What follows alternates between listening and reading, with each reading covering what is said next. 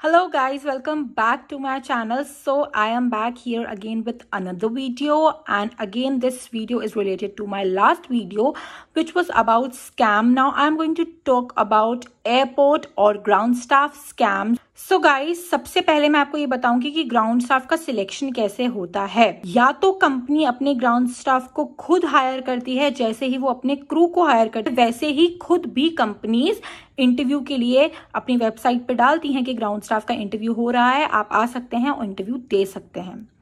ना second option is कुछ airlines जो है वो कुछ दूसरी कंपनी से टाई अप करती हैं, एज इन कि आप हमारा ग्राउंड स्टाफ डिपार्टमेंट संभालिए और हम इस पे फोकस नहीं कर सकते। फॉर एन एग्जाम्पल, मैं एक एयरलाइन हूं और मैंने एक कंपनी से टाई अप करा है और उनको मैंने कॉन्ट्रैक्ट दिया है कि आप सारा ग्राउंड स्टाफ हायर करेंगे, उन्हें सैलरी देंगे और उनसे काम कराएंगे, और ऑन दी अदर हैंड हम आपको उसके बदले सो एंड सो अमाउंट पे करेंगे। सो ये जो दूसरी कंपनीज होती हैं ये एयरलाइन से टाई अप करती हैं।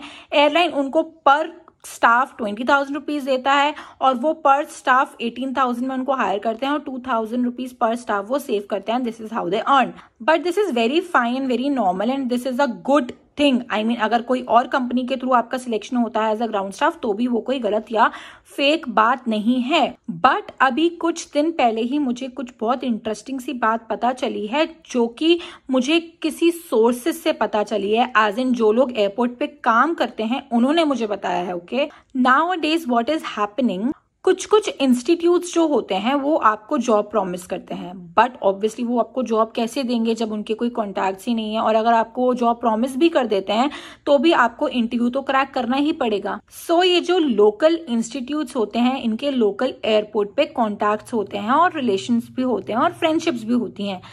So let me tell you the story.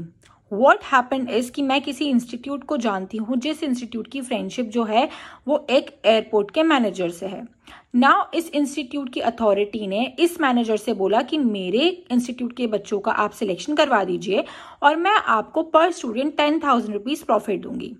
So what happens is कि ये जो मैनेजर है ये इस इंस्टीट्यूट से बोलता है कूल, मैं करा दूंगा, और ये इंस्टीट्यूट वाले अपने बच्चों को लेके जाते हैं एयरपोर्ट या एयरपोर्ट अथॉरिटी के ऑफिस, और वहां पे ये मैनेजर अपनी पोस्ट पे अपनी पावर के हिसाब से उनसे लेता है इंटरव्यू, और इंटरव्यू के हिसाब से वो उनको सिलेक्ट करता है, और सिलेक्ट करने के बाद वो उनको so and so amount as an salary promise करता है, और वो बच्चे सोचते हैं कि हमारा तो इस एयरलाइन में सिलेक्शन हो गया। मैनेजर अपने पावर के अंदर अंदर उनको एक ऑफर लेटर प्रोवाइड करता है जहां पे वो बोलता है that you are selected for the position, या वो कभी कभी कोई ऑफर लेटर प्रोवाइड ही नहीं करता, या कभी कभी वो कॉन्ट्रैक्ट साइन ही नहीं कराता, और आपको या आपके फ्रेंड्स को सिर्फ और सिर्फ एक नाम के बेसिस पे वो लोग हायर करते हैं, आपसे काम कराते हैं और आपको सैलरी पे करते हैं जो कि बहुत कम होती है रेगुलर ग्राउंड स्टाफ के अमाउंट के हिसाब से। सो आपको ऐसा लगता है कि आप ग्राउंड स्टाफ की पोजीशन पे काम कर रहे हैं, पर एक्चुअली में ऐसा होता नहीं है। आप काम सिर्फ एक ह्यूमन बीइंग के अंडर कर रहे हैं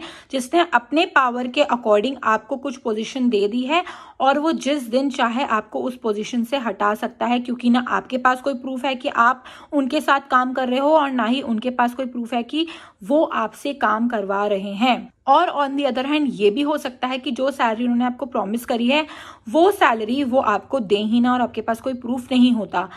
इस वीडियो का पर्पस सिर्फ इतना सा ही है कि बहुत सारे स्कैम्स, बहुत सारी चीजें जो हैं वो हो रही हैं क्योंकि लोगों के पास काम नहीं है या पैसा नहीं है, या they have nothing better to do in their life. So I just want to से कि अगर आप किसी कंपनी के साथ काम करते हैं तो प्लीज आप एक कॉन्ट्रैक्ट साइन कीजिए, उस कॉन्ट्रैक्ट की कॉपी अपने पास रखिए, एक ऑफर लेटर लीजिए, उस ऑफर लेटर को अपने पास संभाल के रखिए। So please please please open your eyes if you are working anywhere, just don't go on the words of somebody, please take proper agreement, proper documents which is a proof that you are working in that airlines or in that company. So I hope I could enlighten you with something very interesting, and I hope this will help you and this will keep you safe आगे चल के. So guys, please think before doing anything, and I am done with the video. Bye bye.